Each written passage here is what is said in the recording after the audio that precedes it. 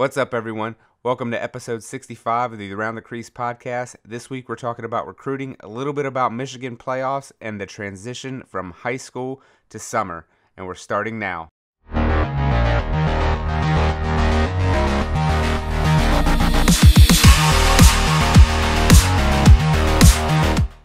All right, we're back again. Back by popular demand, Coach Chris Garland of Detroit Country Day, and of course, usual, the co-host Michael Ward. Guys, welcome to the podcast this week. How are you? Thanks for having me again. Appreciate it. Yeah, it was great. It was great having you on the first time, and I saw you were excited to get back on it, and it seemed like a few people were excited to have you back on it as well. Like, people really responded to your first podcast, which we'll link to below for anybody who didn't listen to it, but obviously it was pretty fantastic to begin with. And we're going to touch a little bit on recruiting, kind of like last time. We'll also talk a little bit about the transition from that high school season to the summer season and recruiting season, but being as it is mid-May, or well, almost mid-May, depending on when you're listening to this, feels fitting to talk a little bit about the playoffs. And I know I had Lee Roggenberg from Florida on last week, and he got pretty animated about the FHSAA playoff system.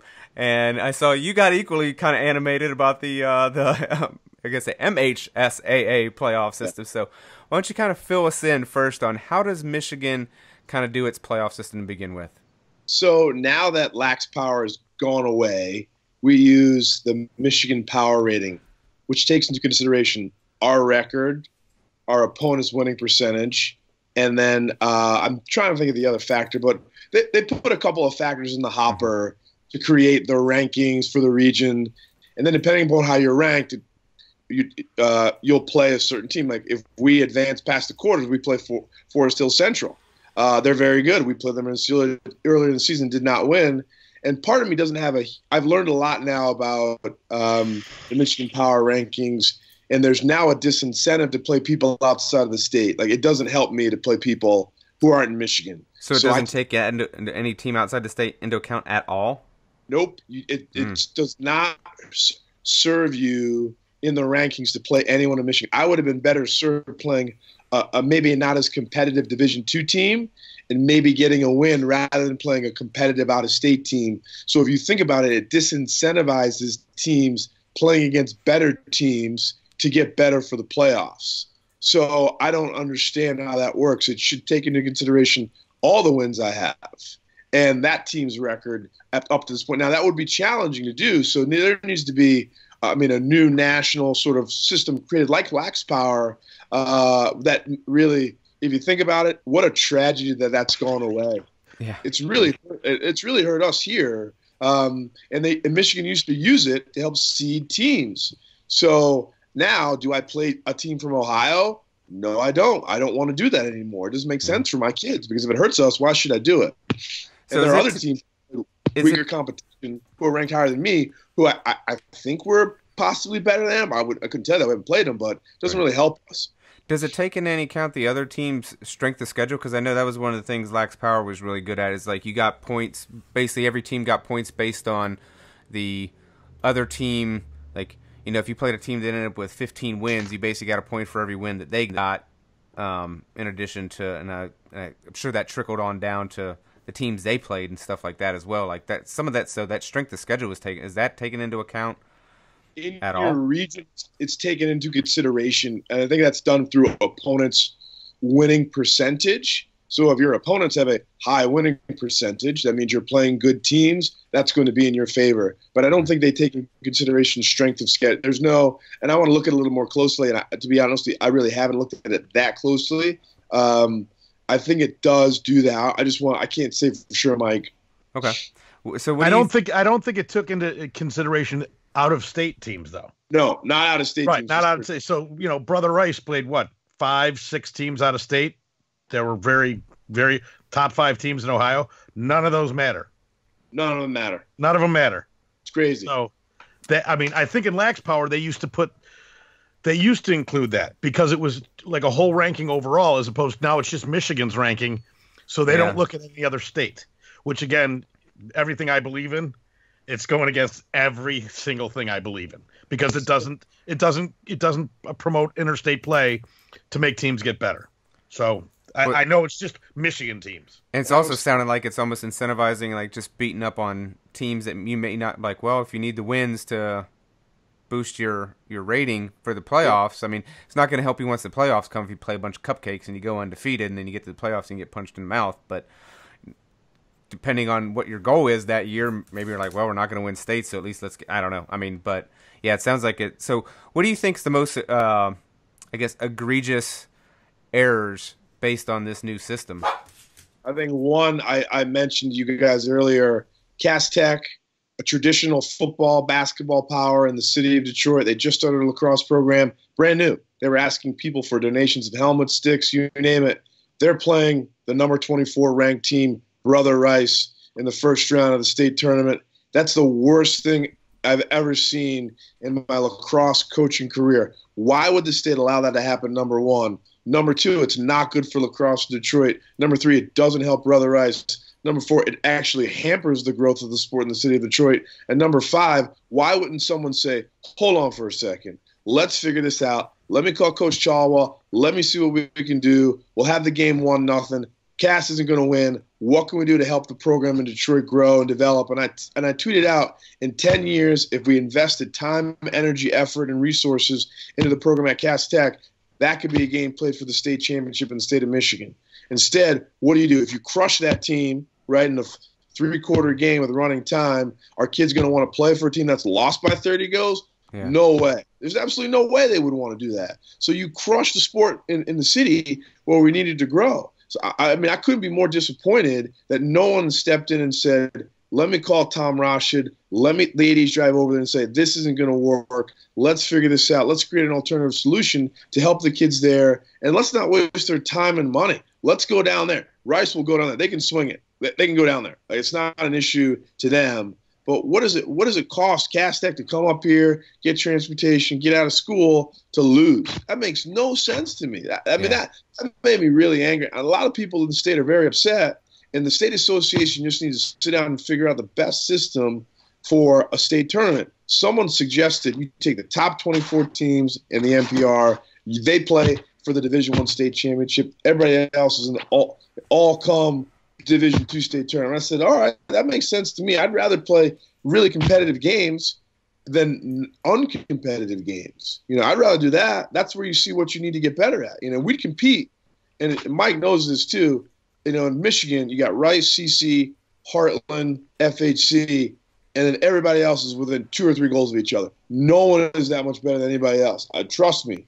And then how could that state tournament play out? It would be a lot more competitive and fun as opposed to Rice beating people really badly in a couple of rounds. They'd get really good games for 3 rounds. You'd have to win and gut out games. Yeah. So that was the most egregious violation, I think, of the spirit of the new rating system. Now, for people who may not know, kind of let them know, because there is a Division I and Division II, and is it done by school population? Is that how you guys see the divisions are determined? You got it, school size. Yeah. So I'm guessing, like at Cass Tech, it didn't really matter that it's a first-year program. It's like this school has 1,000 students, so they go into Division I. They didn't look at any other qualifying aspect of that program. You got it. And I told someone, well, they should have gotten a waiver to play D2 as opposed to putting them in D1. So it can't be hard and fast where you have really big schools playing in D1. That doesn't make sense. You look at your team and say, hey, we may have D1 size, but we probably should be in Division II. So the manner in which they distribute, that doesn't make sense for a brand new program. That doesn't make sense to me. Yeah, I mean, it's definitely one of those things. It seems like they're trying to apply a rule, because obviously stuff like that was developed with football, basketball in mind. Those sports are very mature.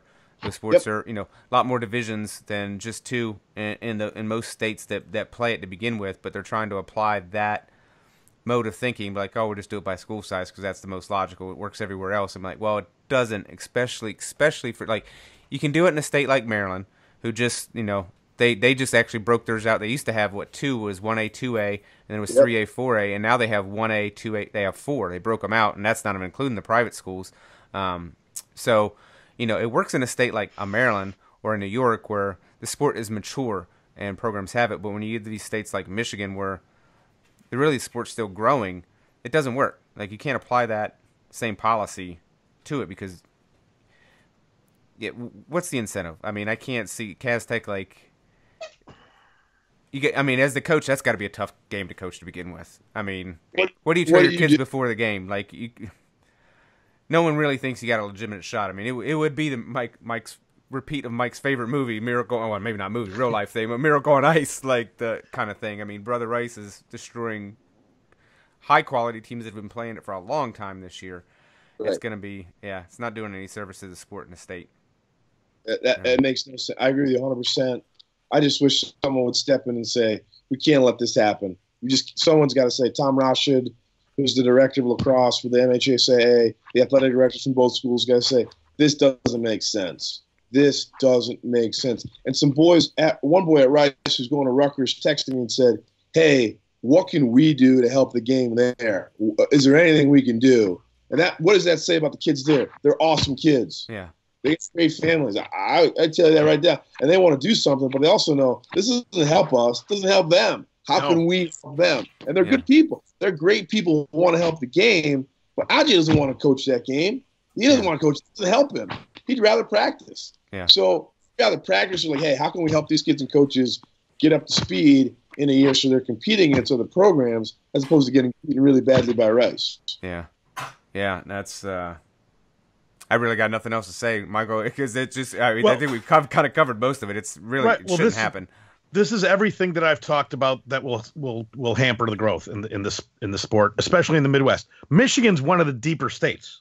Now, let's look at Missouri, where MICDS, and it's, maybe there's one or two teams that sort of can compete with them, but then there's like nothing. Yeah.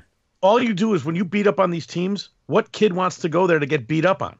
Nobody. Or you get the competitive kid. Here's the flip side of this. You get a kid who's competitive and gets it keep shoved in his face. You know what? These are young men. They might not want to get it shoved in their face. There might come an elbow. There might come a high stick. There might become a fight. There might, and then it gets a black eye. Like, oh, look at this. This team and this team, they're bad for the sport. They're fighting. And you're like, well, you know what? These are young men. Yeah. Tempers flare.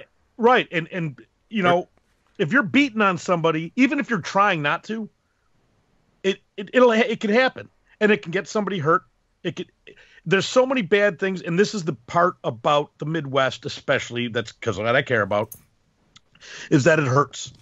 And I was saying it, we've said it before, and I was talking with coaches in Illinois this past weekend while we were there.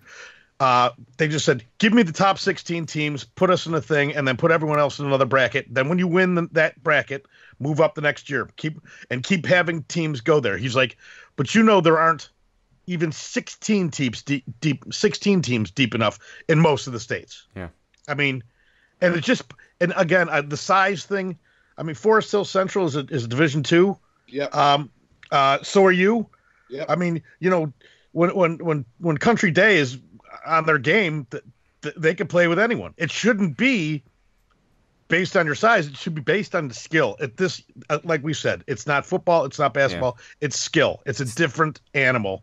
And all it does is hinder and hurt the growth, which is something obviously I'm passionate about. So that's why I knew Chris was very upset about it. I was upset about it.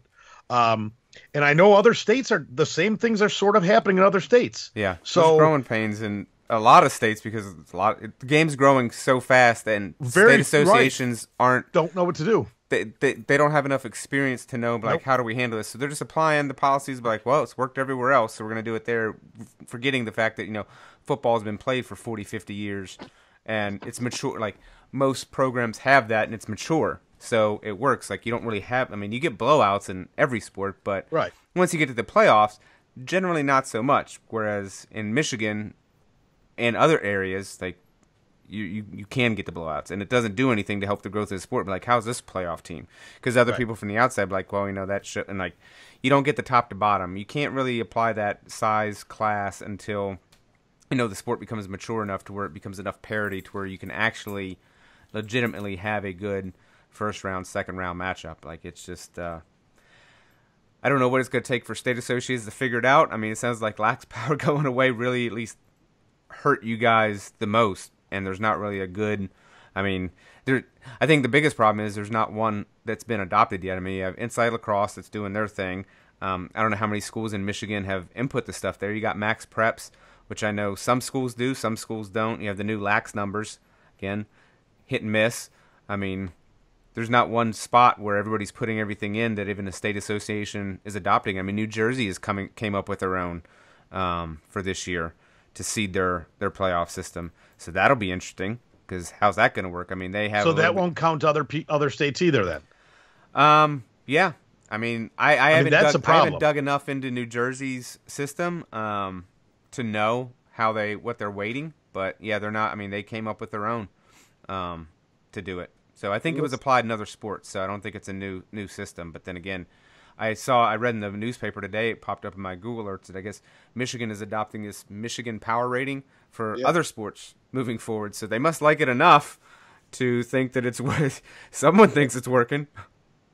So listen to this. I was talking to the women's coach at Country Day, and do you know how they determine seedings for the women's lacrosse tournament in our state? They pulled names out of a hat. You were serious about that? Yeah. I thought you were. I seriously thought that was a joke. I was like, I thought it was like, oh, it's that bad. He's making a joke, because that's what it seems like. That's literally how they do it. They pull them out of a hat. Oh my God! Oh, the two best teams in Division II, Marion and Detroit Country Day, will play each other in the second round of the state tournament. Oh my God! They're not on either side of the bracket. Second round game. Someone wins, someone loses. That's it. Like, your season's over in the second round. That's it. You're done. How does anybody look at that and be like, that's a good idea? Like, it's a terrible idea. Like, how does that?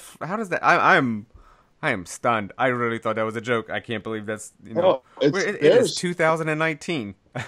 And the head coach, used to coach at American, was played at Hopkins. She told me, and I said, "You're kidding me." She said, "No, they pulled them out of the hat." I mean, if nothing else, just have the coaches pick it. Like, that's at least a better system. Like, have all the coaches sit around in a room and argue for an hour and be like, "This is how we're gonna." We'll figure out, like, here's the number, because most people could at least agree on, like, the top. Did you just freeze on us, Mike? Right, top 8. We'll see the top 8 seeds, and we'll seed everybody else. Yeah.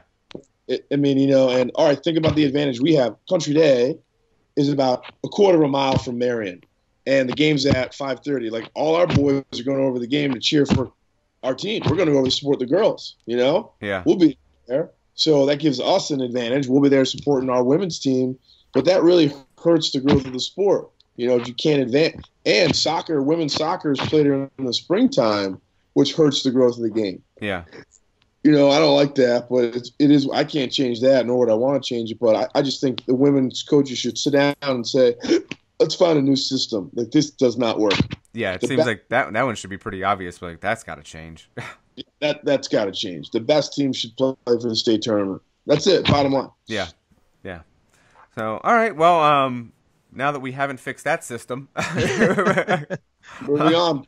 Yeah, moving on, because hopefully that, you got to figure. I can't. I got nothing else on that one. So I know last time we talked a lot about recruiting. That was kind of the gist of the last conversation. I know you had a few more things you wanted to say. So what I guess kind of let you lead the conversation here. What were your thoughts on? Because now we're kind of transitioning. Like, the season is ending. Everybody's probably, there's some states that are already done. Everybody's kind of starting to get their eyes on those cross camps and showcases, and that itch is starting to creep up again. It is. And I stay in touch with a lot of boys, not as many as I would like to. I know they're busy with their seasons, and everybody's really excited for the summertime. And I keep telling kids, your primary focus should be on your high school season, whether it's going great, maybe not so great. I think you should focus on the task at hand, getting better, helping your team in any way possible, and finishing out your season in a really positive way. And then when that's over, and obviously I talk to a lot of the kids in the program about the summertime over the next several weeks. It's like, okay, now we have to start formulating a plan for your summer. What are the things you need to do? And I felt last time, I spoke in generalities, but now I want to be specific with people who may not have a recruiting coordinator, who may not play for a club team that's going to the competitive events, who need some advice about, hey, this is my plan for the summertime. I listened to this, I heard about this, and this person, his club team, whom he works with, they have pretty good success. And so maybe if a kid or a family listens to this, it helps them get a plan, get their thoughts on paper, and then reach out to coaches and hopefully play well, and then have a really positive experience this summer, next fall, and then hopefully find the right fit for themselves. Hopefully. That's the hope, always. Yeah. So what is the best plan for a kid to come up with? All right, so this isn't, and you know, I was thinking about this, and while I don't have all the answers, I think the system that we use works well for our kids, and I think it works well because I'm intentional, Jake's intentional, and we put the kids at the center. They're our primary focus. This isn't about, well, look at where we place kids. Like, we are as excited for a kid going to Michigan as we are for a kid who decides not to play. And I want to tell you guys this. A mom whose son used to play for me, she texted me. She's like, hey, thanks for the advice. Like, you know, this wasn't for our son. And they actually quit playing club lacrosse. They quit because I said, if this isn't for you, don't do it. Don't waste your time or money. You know, like, if you don't want to do this. And, you know, and Jake and I were laughing because, you know, a lot of people who work for clubs would not be employed if they told people don't do it, you know? And we tell people, if you don't want to do this, don't do it. Like, we're not here for registration numbers. We're here to help kids find the right fit. And if you don't think this is the right thing for you, don't do it. And his mom thanked me. And this mom's son, her son plays for us. Little brother plays for us. He's a great ball player.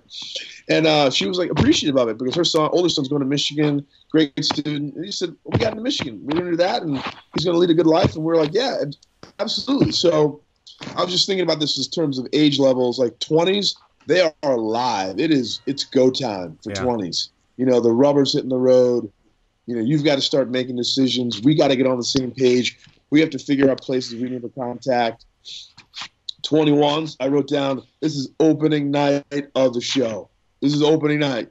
And you are going to be reviewed. You may get bad reviews. You may get some good reviews. You may get some ambivalent reviews. But you will get invitations to prospect days. We all know that. 22s, I said, it's the dress rehearsal. You know, you got to figure out how this looks, how you feel. Do you like this? You know, how did you play this summer? What do you need to get better at? How did you play against some of the best kids?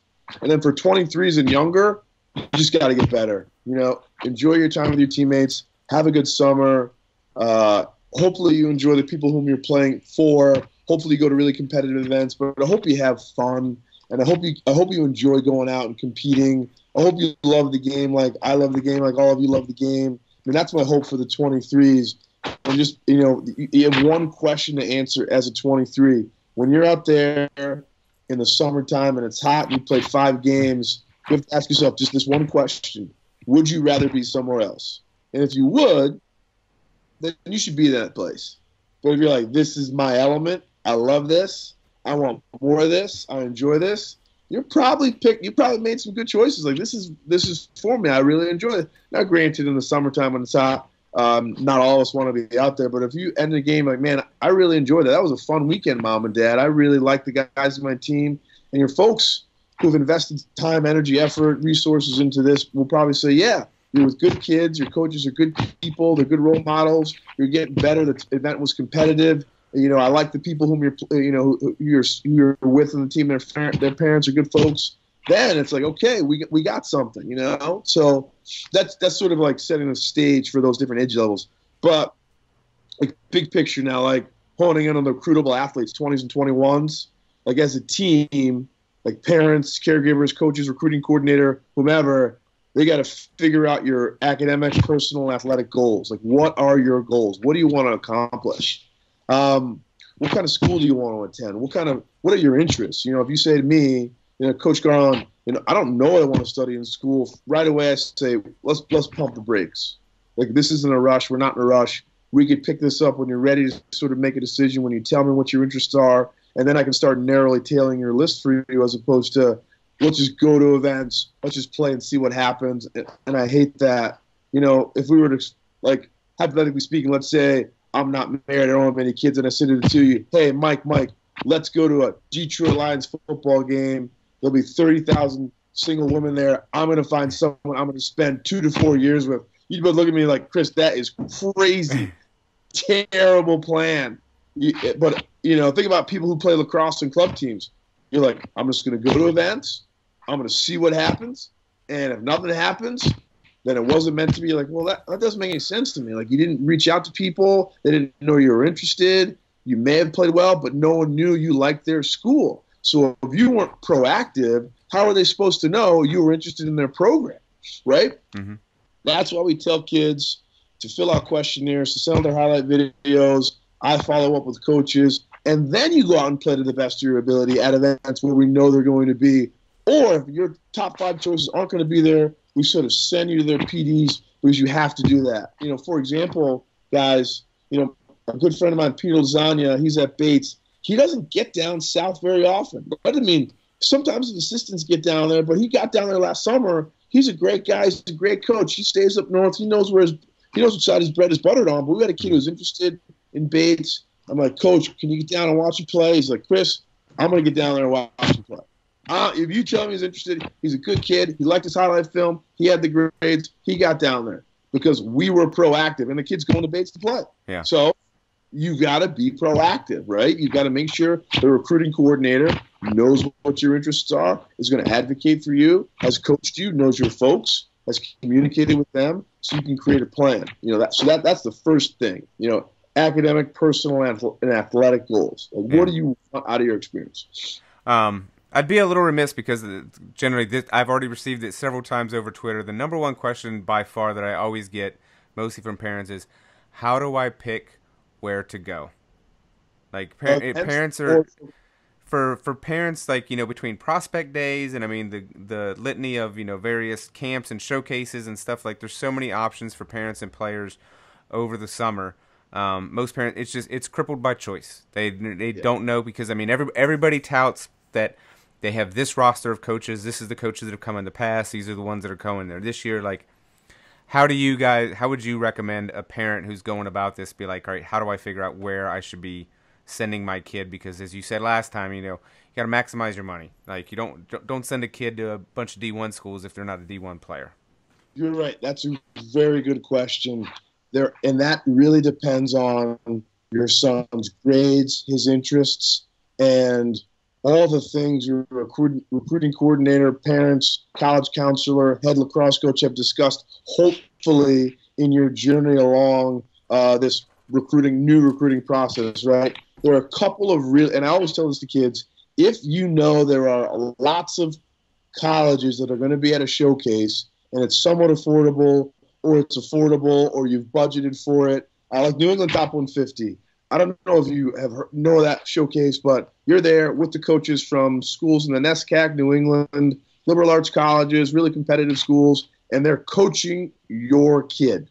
And they're playing for people who are head coaches in that league. And one of the young men in our program, sorry to make this sometimes about what I do, but I think anecdotally it's important to note, yeah. He's going to Swarthmore, and he was being coached by the head coach at Bates, and he told him about the kid I was just talking about. He said, hey, this kid in our program really likes your school. And he's like, oh, great. That's good to know. He's like, I like that kid too, and he recruited both kids. So if you can find events like that where you know they're going to, and again, like, you know where they're going to be. I know that's really hard for people sometimes, right? Yeah.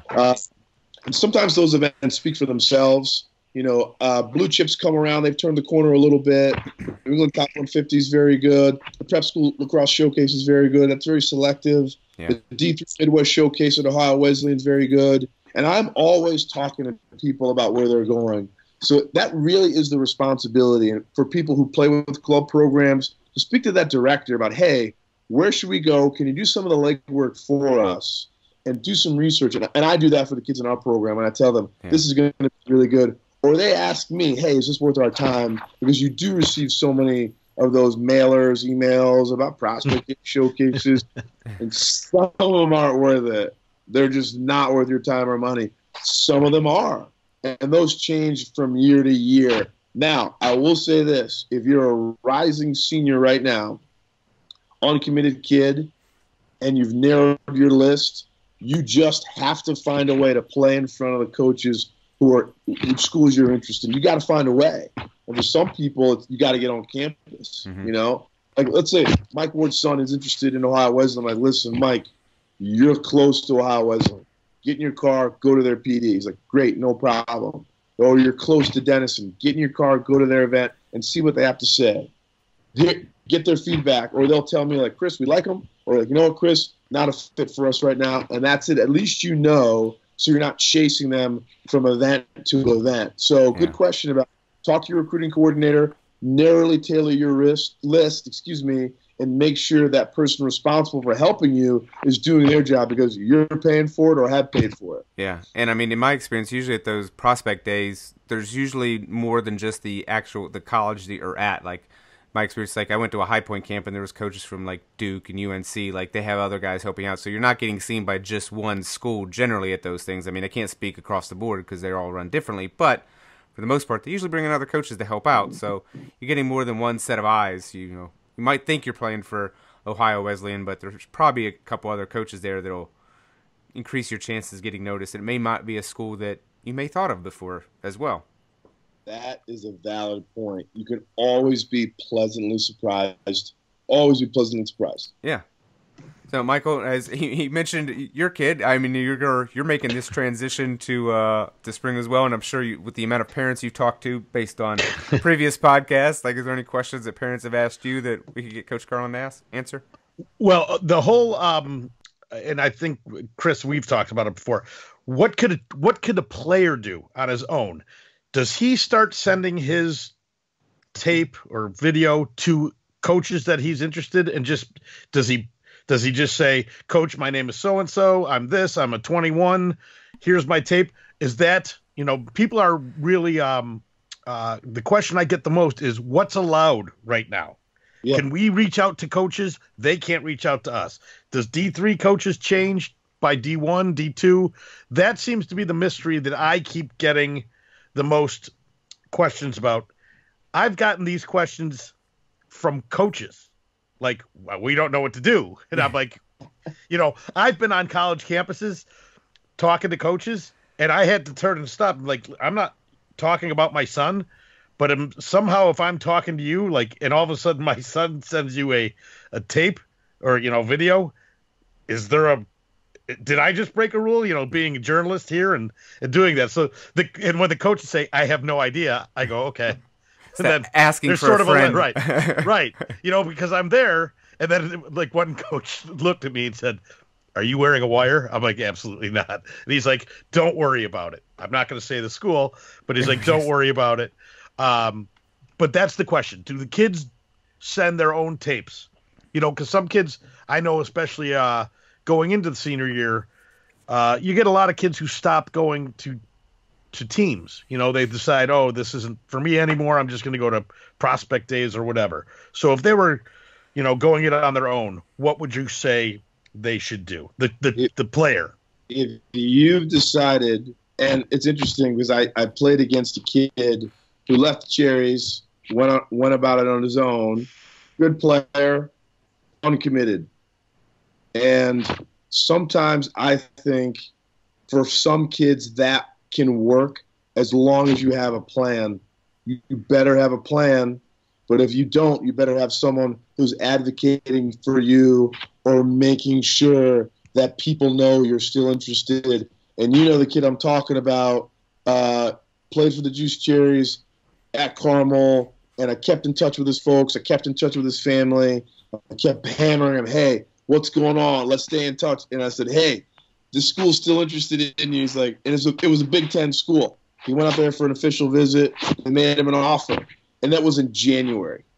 We kept hammering. We kept staying with it. Now, sometimes if you go it alone, you lose someone who keeps nudging you along the way. Like, hey, you can do this. Let's keep figuring out. Let me keep making calls for you. Let me get your film out there. Let me talk to this coach about your character.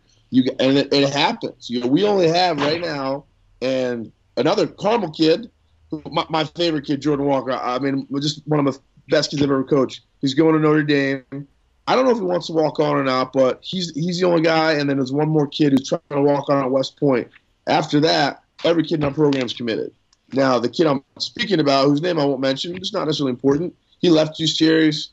People leave programs every year. It's not a problem. He's uncommitted. He's a good player. He was probably better than the kids we had in one of our teams, but who was going to the mat for him? Who was staying in touch with his folks? Who was helping him refine his list? All those things you got to keep doing. And we had a kid just recently and this is sort of my experience, played for me, played for my 19 white team, just committed to Tampa, and that was in May. In May. But if you're going it alone, back to your original question, Mike, you got to have a plan. You have to touch base with your college counselor. You have to identify schools that are a good fit for you, and that person will help you narrowly tailor your list. And now you've got to talk to your high school coach about, hey, what's a good fit for me? Where can I play? So you've got to work with your college counselor, high school coach, and family about putting together a list of schools whose prospect days you're going to attend. That's the people you're going to work with very closely. If you say, hey, no more club lacrosse for me, I'm done with it, not for me, and we all know that happens to kids. But if you decide to go it on your own, you have to work very closely with your college counselor and high school coach the summer going into your senior year and the fall of your senior year to make sure your ducks in a row and you're doing these things. And I wrote this down, these are things you got to do. You got to fill out questionnaires. And if you're done with club ball, you've got to go to prospect days. And you've got to get bang for your buck because you can't let's say, for example, hey, I want to go to school in New England. I like the NESCAC schools. I want to go to Middlebury, Bates, Bowdoin, Trinity, Conn College, Hamilton. Listen, unless I'm really wealthy, those are really hard places to get to. Like, they're not easy to get to. I got to figure out where they're all going to be, right? What camp they're going to be in attendance at. Maybe they're all going to be at Yale's PD in the fall. And I can call the staff, hey, where are you going to be this fall? And I have to make a couple of phone calls. My head coach can help me too. And he can say, hey, this is where they're going to be. This is your opportunity. And then, guys, people forget, like, you have to play well. Kids are like, oh, I was at this thing. I'm like, dude, you didn't play very well. Like, what do you mean? Like, you did not play well. If you're an attackman, you didn't score. That means you didn't play well. So what do you want me to do? You know, there's a kid, and this is my favorite kids, the Brother Rice attackman. And I know Coach Warner, Georgetown, one of my favorite coaches. And the kid said to me, Coach, I love Georgetown. I'm like, great, I love Georgetown. I went to Georgetown. He's like, can you talk to Coach Warner? I'm like, yeah, he's the best. I love him. I'm like, Coach, what do you think? He's like, he's not good enough. I'm like, Coach, watch him one more time. He's like, Chris, you got it. Like, what do you think? Still not good enough, Chris. I'm like, that was it. He watched. He's like, not good enough. We don't like him that. We like him not that much. I'm like, all right, Coach, that's it. So uncommitted kids without a club team, have a plan, college counselor, high school coach, narrowly tailor your list, figure out where the schools you like are going to be, go to those schools, play in front of them. I think, kind of touching on that, I have to ask, because I have to imagine the recruiting process can be a very discouraging one, because there's a limited amount of spots and way more players trying to get those spots. So for a player, like, if you're a player out there and he's listening, what kind of makeup do you think a player who has the ability to go it on his own what would that player look like? Because I haven't imagined, like, you got to be comfortable with hearing no and not taking it personal and getting discouraged. Yeah. Or not hearing back. That's almost worse than hearing no, because at least then you have closure, but not hearing back, I imagine you just don't hear back a lot. Yeah. So same kid I'm talking about, attackman at Brother Rice, this is a hilarious story. Goes on an unofficial visit to a school. I'm not going to tell you the name of the school. Unofficial visit, loves it. Coach doesn't call him back. Just nothing. Zero. And I'm like, gotta move on. He's like, really? I'm like, that's it. We gotta move on. If he didn't call you back, he's not interested anymore. I don't know what it was. Maybe the visit is gonna go well. I don't know. He's like, okay. So I wanted to talk about this too. And there was a great article in the Times about how following your passion is a bad idea. It's a bad idea because when you put all your eggs in one basket, when it becomes too heavy to carry, you drop it. So it's better to put your interests in front or before market demands, because I'll be honest with you guys, people are going to respond to all those invitations from prospect days, and they're going to, chase the dragon, go to every event when you're like, man, this is not in your best interests. But to answer your question, Mike, and I want to do a better job of that, the makeup of a kid who gets the result that he or she wants, you're determined, you're organized, you follow up, you stay on top of it with your high school coach and college counselor, and your parents are involved. The one thing that drives me nuts, and parents like, well, this is my daughter or son's going to college. They got to take care of this. I'm like, that is crazy to me. Like, that's so nuts. Like, if they don't do it, it's not getting done. I'm like, All right, when would you apply that logic to any other situation in their lives? And this is one of the most important. You're like hands off. All of a sudden, your whole life you've been hands-on parent, and now they're like going to college. You're like, I'm out of here. Like that's like crazy to me. People say that to me. They say that to me. I'm like, no, you got to be in the loop, and you've got to be involved. And they may not like you being involved, but they'll really appreciate it. But you just can't let them handle this on their own. Like, you are nuts if you just say to your son or daughter, you're going to college. I'm not. I went to college. I'm out. You're like, all right, then it's not going to get done. Yeah. Unless you're a coach-driven, highly motivated kid, which many kids are, but they need some nudging. They need assistance. They can't manage this on their own. No one can manage this on their own. Like you said, Mike, like the disappointment. Like, high school kids can't manage that. There was a kid I coached. He went totally dark on me. Just like, didn't return my text messages. I was texting his parents and said, hey, what's going on? He's like, coach, he's very upset. The schools he didn't get in this place. I'm like, so what? Let's keep grinding here. And he just committed. I'm super proud of him. And it was a place we talked about before the summer started. Because, it all works out for kids as long as you have a plan and you have people going on the mat for you. That's when it works out. Yeah. So listen, if you choose to go it alone, as a kid I coached again recently did, like, you may have success, you may not have success, but man, it's always good. And Mike knows this. I tell this to parents. Your only job as a parent is to make sure you've have people who have your kids back. That's it. Advisor, teacher, coach, college counselor. You got to acquire those people, and you got to stay in touch with them, because the more people that have your kids back, the easier life as a parent is. It's just easier. It's better. Yeah. I mean, it sounds like you're not going it alone. You're going to have a support system of some sort, even if it's not a club program. You need other people in your corner to help you out, or at least keep nudging you. And when you don't hear back, when you don't get that call back, to be like, all right, let's move on. The next one. Let's try the next one. Just keep the grind. I mean, you don't give up after you don't score the first goal. You keep shooting. Well, there's one thing I want to address, because it's the which I prefer, like, talking to Chris about. When you're at some places when they're like, "Oh, we're going to make you D1. We're going to make you D1," and I've seen Chris flat out say, "You're not a D1 player." I don't know if everyone says that.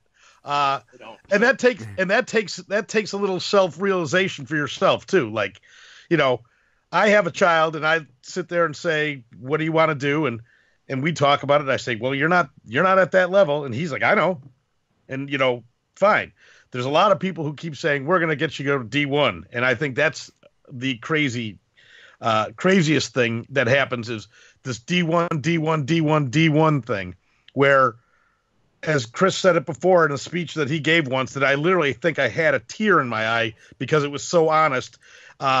When he said, if you don't eat, drink, and sleep lacrosse, D1, you'll hate it. Like, that's what it is. So that's the one thing, temper your expectations and be real with yourself. So that's one of the things I try to tell parents. I try to basically say what Chris said when parents ask me the same thing. I'm like, and I don't want to tell a parent their kid's not D1, but I'm like, you ever looked at D2 or D3, or, I always ask the first question: did he wake up in the morning with a lacrosse stick in his hand? They're like, no. I'm like, that's pretty much D1. So that's the one thing I want to always, every time I can get a chance to say that, I want to get that out. It's not all about D1. Yeah. It's about playing lacrosse and going to the best school you can. If you want to play lacrosse, you can go and play club lacrosse. You can go to Indiana and play club lacrosse and get a great education. You can go to Clemson. I know a kid who's playing at Clemson on the club team. He has two brothers who both played Division I. They're both pros. And he's, I didn't want to do that. He plays at Clemson. He's having a blast. Yeah. So there's a spot for you if you want to do it. Yeah. I'm always a big proponent of use the sport to get where you want to go, and don't let the sport use you. And that's lacrosse or any other sport. Like, if you have the opportunity to use lacrosse to get somewhere and get an education, because that's going to last you a lot longer than the sport does. I mean, that funnel gets narrow and narrow as you go up the chain. I mean, where's how many opportunities are after college to begin with? So what are you going to do when those 4 years are done? Like, yeah, you played at Hopkins, you played at Duke, you played at UNC, but what did you get out of it? Did you get what you needed to get out of it once you were there. And if you didn't, if you hated 4 years, then what was that really worth? Right. The thing I keep getting brought up to me, talking with actually some of the Long Island parents that I was talking with, and NESCAC kids who are going to the NESCAC schools.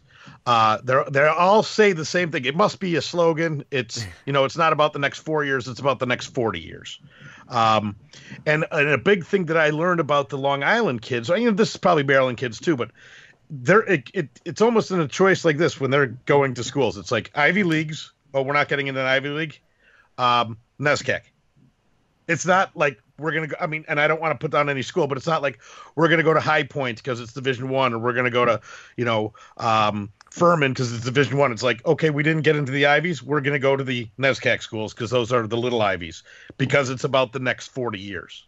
So that's what these are kids who could probably play anywhere in D1. They, it just didn't fit this way. Mm-hmm. And they choose D3, or they choose those NESCAC schools because you'd be crazy not to. I mean, you get into one of those, you go. That's my feeling. Don't want to put down the other schools. There are a lot of great schools. Haverford College, Swarthmore. There's just so many great schools that kids should take a look at if they're a good fit for them.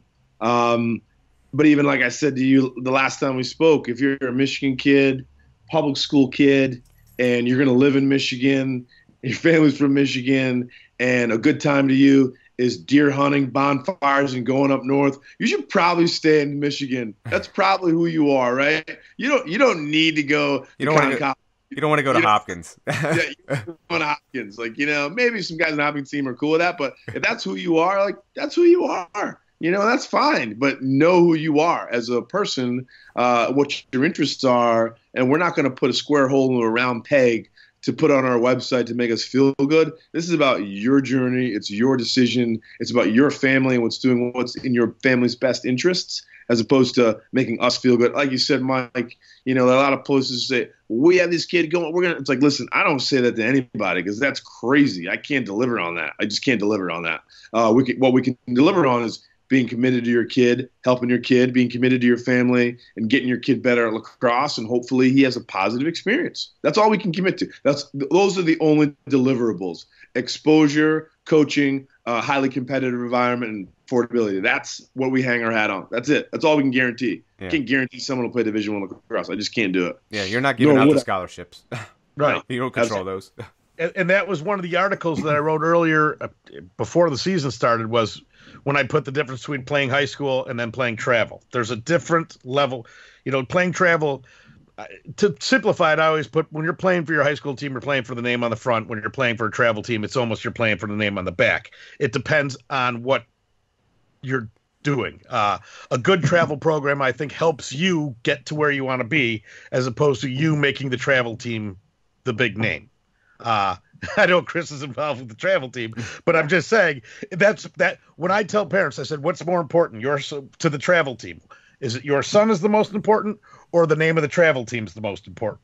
And I always say, I've been affiliated with, I've been around at least 10 different organizations, and some are one way and some are the other. And I've seen the good, I've seen the bad, I've seen the in between. And that's my first thing I tell a parent when they ask me about a travel program. What is their mission statement? Is it about we've won all these tournaments, or is it we're going to work with your kid to do the best for your kid? And some parents like to have their kid on a travel team that wins everything, and they like to talk about it.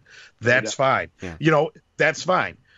But when the time comes and they're saying, they said they were going to help us out, and I go, well, how can they help you out? There's, 4,000 people. They can't give you the personal thing. They win tournaments. This is great. So I'm an advocate for parents, and I don't have an allegiance to any team, and it's about the best thing for your child.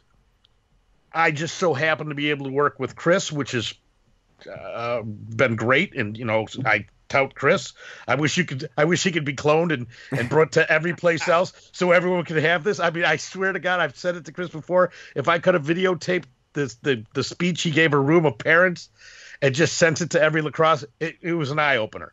But that's what I tell parents. I'm looking out for you. Look, everyone has to do their own due diligence. It's their kid. It's their money. It's their this. So do your own. Yeah. Don't trust anyone else to take care of something you can take care of. Especially like even talking about videotaping. You know, when they hire these the videographers at these tournaments, it's just a wide angle lens and they like spot shadow your kid for a second. You can't even see it. Take your own video in your hand or hire someone who will do it for you. I mean, these are simple things, but I always think you should be more proactive on your own and work with who you got, like Chris said. So that's, again, I'm sure when parents are listening to this again, I'm going to get more calls and I'm going to say, I keep saying it over and over. I keep hammering it over and over. Do the best for you and your child. Yeah. That's it. That's it. I mean, you know, I always tell Mike, and I was talking to a dad at Heartland and a dad at CC and a dad at Forest Hill Central. And I said, how can I help people in our state? And I said, listen, let the word get out that you're willing to help people. And people who are listening, I told Mike, tell them to give me a call. I mean, they may not like my feedback. It's pretty honest, you know. That's the problem. People can't take the honesty. They don't like it. And, there was a great dad I was talking to this week. He used to play for us, phenomenal guy. And he said, this is my son's dream. And I said, that's crazy. Listen, man, I'm just going to give it to you straight. And Mike knows this. I tell people this all the time. It's like, hey, Coach Garland, I want to play Division I lacrosse. I'm like, all right, freeze. Hang with me right now. Let's find you on Notre Dame's roster. Let me find you. Find yourself. Find yourself right now. There's a Michigan kid, Carson Cochran, Under Armour All-American. Are you an Under Armour All-American? No, you can't play there. Let's go to Georgetown's roster. Find yourself. Oh, Peter Thompson, All-American, two-time. Are you a two-time All-American? No, that's not you. They're like, man. Listen, that's not personal. That's not personal. That's not a knock against you. That's just Kevin Warren, Kevin Connery, Jerry Byrne, Coach Corrigan, Pat Myers, Nick Myers. Look at their rosters. Find yourself on that roster. If you can find yourself, great. Like BJ Farrar, long stick midi at Penn. He was a 4-time first team All Baltimore Sun. I think there are like 5 guys to do it, and they're all in the Hall of Fame, Lacrosse Hall of Fame. Yeah. 5 guys have done that ever since the first time. That's unbelievable. He's a starter there. I'm like, hey, I want to play at Penn. And he plays. Are you BJ Farrar? You're like, no, not. Then you can't play at Penn. That's not personal. Unless you're like, hey, my dad's a billionaire. Then you maybe look at Penn. I'm sorry, I'm not knocking, You can always play at USC. Right. Thank you. I'm not knocking the coach there, Coach Murphy. I'm not knocking him like he'd do that. I'm just saying, hypothetically speaking, right? Maybe if there's something exceptional about you. And it's funny. Dom Starch told this story about a kid who played for him. He sent him highlights. It was his hockey highlights, and they were phenomenal hockey highlights. If there's something exceptional about you, for me, if I see a kid who's a midfielder, 5'10", dunking a basketball with 2 hands in the lane, I'm like, all right. That's exceptional. Or you're returning a kick 70 yards, running through defense, that's exceptional. We kind of like this guy's athleticism. That's something special. If you can do something like that, if you could not shoot threes, come on. But if you're coming in the lane, 2 steps, hammering that thing, I'm like, we want to take a harder look at that guy. Yeah. So if you can do something like that, and maybe you're not like the guy on those rosters, maybe it's for you. But man, if you find yourself on a roster, probably a good fit for you. Probably you could have some success there. And that's, I think, the determining factor. And a dad's like, well, if you don't go to Rice or CC, is D1 out of the question? I said, no, it's not out of the question. But you got to have certain accolades, because when I see a good kid at Division II level, I'm like, man, that kid's a ball player. He can play, He's going to be an all-state guy. And that's what you have to be to play at that level, the best of the best. Yeah. So kind of I know people are like, okay, Coach Garland, what do I got to do? I'm a 20, 21. You've got to fill out questionnaires, and I know that creates maybe some more email traffic. Have a shared family lacrosse email address. Have one, so it's not in your personal email, which you can get jammed up with spam. Fill out the questionnaires. I was sitting in Brandon Child's office last year. Great guy, great friend of mine, great coach, outstanding program, one of the best people in our sport. And he's like, let me look at my spreadsheet. These are the people that have filled out questionnaires. And it was like right there. I'm like, okay.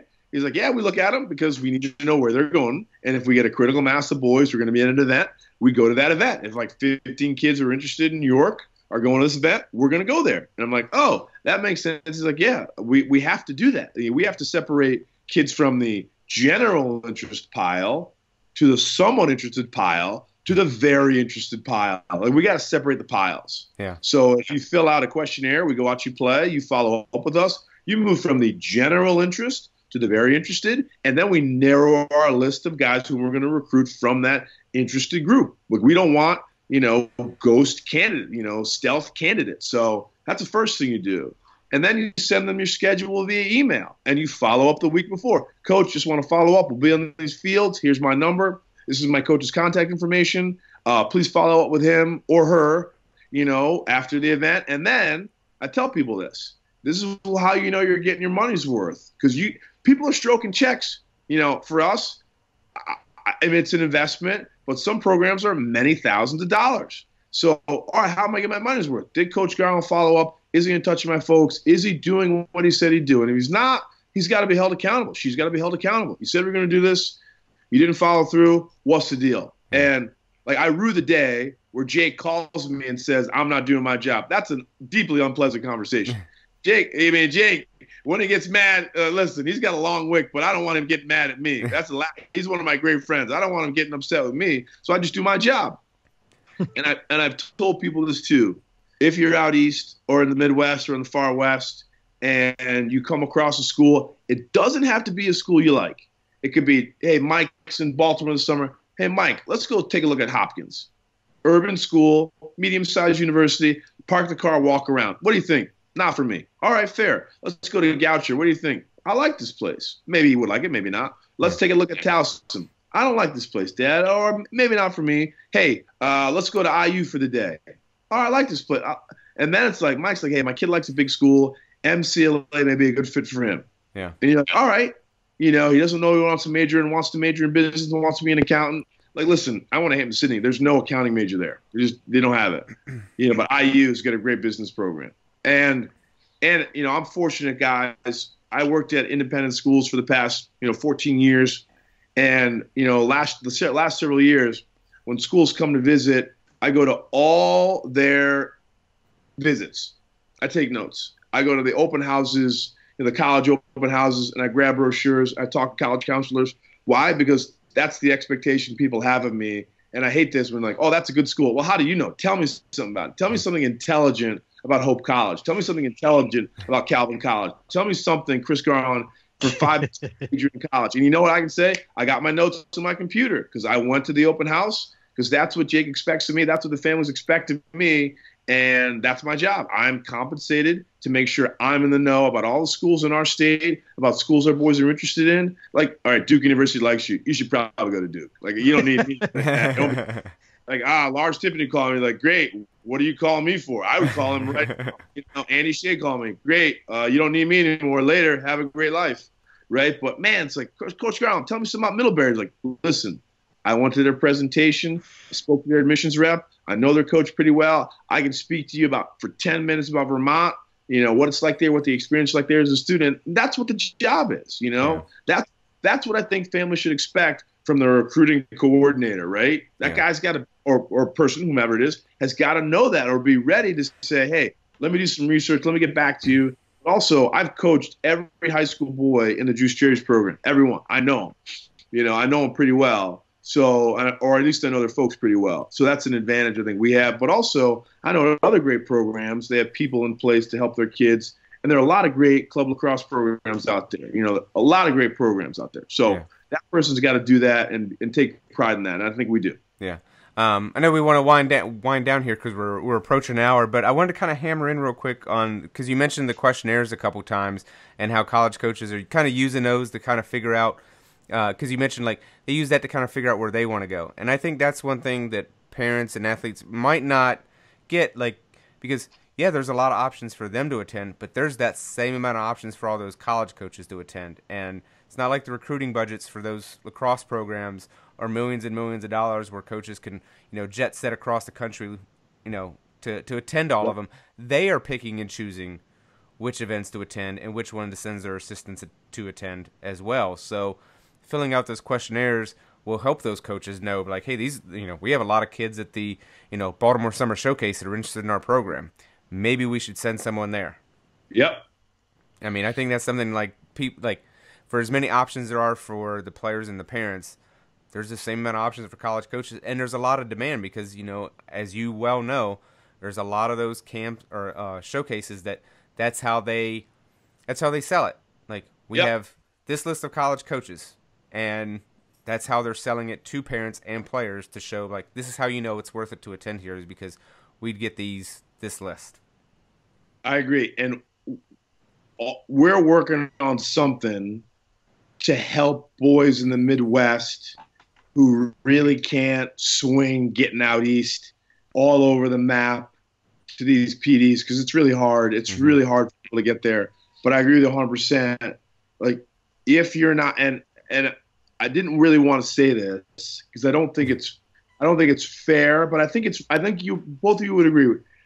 I think if you're playing for a club competing at the most selective events, you're at an advantage. I think you guys know that. Like, if you play for Long Island Express or Team 91, people are going to watch you play. You play for the Crabs, FCA Maryland, Massachusetts, Mesa Fresh, West Coast Stars. Like, you go to an event, people are going to be watching. I think Mike and Mike, this as well as I do. What about the kid who's listening to this, the family listening to this, who doesn't play for one of those programs? Those are the folks that I genuinely care about and want to help out. Like, Chris, we don't play for you. We can't make your team, but we still want to play college lacrosse. Like, okay, you can. There's a pathway for you. You have to have a plan. You have to talk to your high school coach, recruiting coordinator, college counselor, narrowly tailor your list, figure out where those people are going to be, and that's what you have to do. Don't deviate from that plan. Don't be like, well, we're going to Carolina's Prospect Day. Listen, brother, I don't send kids from the Juiced Cherries to that event. It's like, if you could play there, Coach Brescia would have called Jake. He would have called him. Yeah. And he's looking for a certain kid from a certain program. Look at his roster. It's pretty clear who he's looking for, right? But if you're that kid, hey, I play for a local program in the state of Michigan. I want to play college lacrosse. What do I do? All right. If you want to play at Davenport, go to their Prospect Day. You want to play at Hope College, which is a place I'd recommend, go to their Prospect Day, contact their coach, see when he can see you play. He generally watches Michigan lacrosse. But if you're like, hey, I want to play MCLA, contact the coach of the program, But if you're not playing for a very competitive team at the most selective events, you have to be very intentional, more proactive. You have to almost work a lot harder. You have to work a lot harder, to be totally honest with you. And that's not bad, but you got to work hard. You got to be intentional, and you've got to make sure you're aware of local events where there are coaches and schools that you're interested in that will be attending. And like the last thing, I think it's so important. You have to do well in school. I'd rather tell a kid you should take an ACT or SAT prep course rather than go to 4 Prospect Days. Like that, unfortunately, it is, that's what it is. Do well on that and find something you're very interested outside of school that you care about, that you can lose yourself in. And also, as a young man or woman, you should find a way to serve your community in some meaningful way, right? And start your freshman year in high school and do that thing. Dedicate your time to that thing. Invest your energy in that thing you're interested in and can lose yourself in, and makes your area or community, town, high school better. I don't care if it's politics, left, right of the political spectrum, could be homelessness, it could be whatever, right? But lose yourself in it and invest in it and like see what comes of it. To be able to write on a college application, this is what I did with my 4 years in high school. This is what I accomplished, right? This was something I cared deeply about. Last thing, super important. Read more, invest your time in reading, put your computer down, put your phone down, pick up a book. I always give boys book recommendations. Mike knows that. Like, you need to read more. I don't read enough, and I read a lot. I need to read more. So if anyone takes anything from this conversation, one, you can always hit me up. You can always ask for advice. I'm always available. I'm here to serve Michigan lacrosse, here to serve Midwest lacrosse. Two, Your son or daughter needs to read a lot more. 3, they need to figure out what they care about outside of school that makes their area better. Be a better son, daughter, brother, sister, be a better community servant. Like, just focus on those things. And if this lacrosse thing doesn't work out, you'll be all right. Yeah. You'll be all right. I think that is the perfect way to end. But where can people find you online if they do want to hit you up? Because I think it's one of those things, like, we will probably have a conversation similar to this in the future. So, like, anybody who has questions, I'm sure I would love to hear from you. Mike would love to hear from you. Like, ask us your questions, and we will either get them to Coach Garland or someone else in the future. But, Coach Garland, where can people find you online if they want to reach out to you personally? Coach Garland 1. That's on Twitter. But, again, a buyer beware. You don't like the Jets, Mets, or Knicks? Just mute it. Like, I'm sorry. Go away. I've told people that. Buyer beware. Jets, Mets, Knicks, you don't like them? Hit the road. I can't help you. That's it. Jet football season comes, a lot of Jets talk. You don't like it? Sorry, beat it. That's all. But always, Garland at dcds.edu, email me, or chris@cherrieslacrosse.com, email me. And again, I moved out here to teach and coach at Country Day, help Midwest lacrosse, help Michigan lacrosse, help Michigan boys, help Midwest boys and girls find homes. And advocate for them. Mike does a great job of that. He's phenomenal. You guys are great. You help Midwest lacrosse. We're in the Midwest. Let's figure out a way to work together as we're doing right now to help boys and girls, right? That's our job. That's our mission here, is people work with young people, try and care about them deeply. Like, that's the whole point. That's the whole point for me. That's kind of my mission. Could have done a lot of things in my life. I made a decision to do this, and I don't regret it, because that's what I think I do really well. And I'm not patting myself on the back, but it means something to me. The kids in the Cherries mean something to me. Obviously, the kids at Country Day mean a lot to me, and kids from all the high school programs in the state whom I've worked with. I care about them, want to help them. So that's what the point is. That's sort of my mission in life. Yeah. Well, I'm happy to pat you on the back for you. You don't have to do it yourself. Michael, where can people find you online? You can find me on Twitter at MFWCHI, or you can email me at mward@laxrecords.com. And you can find me, obviously, at Lax Records on all the social networks. So, everybody, again, if you have questions, feel free to hit up any one of us on Twitter, Instagram, Facebook, however you want to reach out to us, because we'd love to hear your questions for, I'm sure, a future podcast, because recruiting is going to be one of those things that's a topic that will never die, and there will always be questions. And no matter how many times we'll answer it, we will answer it again, because there's always the next crop of kids and parents coming up that haven't heard and don't know, because most people don't have the opportunity to do this more than once. Most people don't have the opportunity to do it once, much less more than once. So it's not like there's a wealth of experience from parents that have done this. So we're more than happy to hear from you and help you guys out. So everybody, have a great week. Take care, guys.